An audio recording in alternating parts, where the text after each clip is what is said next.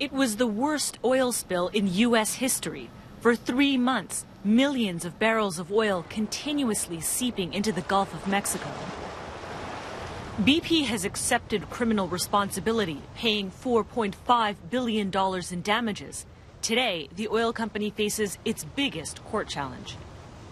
Well, the United States government is saying that BP was grossly negligent. If it's able to make that case, then BP's exposure is going to be roughly in the $16 billion range. BP, on the other hand, is saying no. We're only guilty of negligence, not gross negligence. If BP's able to make that case successfully to the court, then BP's maximum penalty exposure drops down to roughly $4 billion.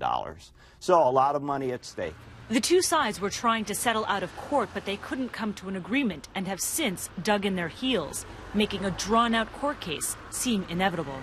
BP has paid over $23 billion to help people and businesses who were affected. 3 years since the Deepwater Horizon explosion, BP has been on a charm offensive, talking up its commitment to the Gulf Coast, touting the billions of dollars put towards cleaning it up. Regardless of the outcome of the civil lawsuit, BP will remain a big player in the Gulf of Mexico. BP will survive no matter how big the liability is, and I have maintained that before. BP still is a very undervalued company, in my view, in the marketplace.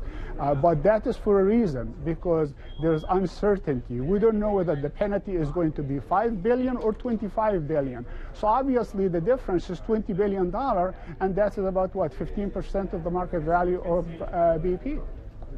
This is the biggest environmental trial in American history. The case could take months, and with the possibility of appeals, it could be years before this matter is settled. Samira Hussein, BBC News, New York.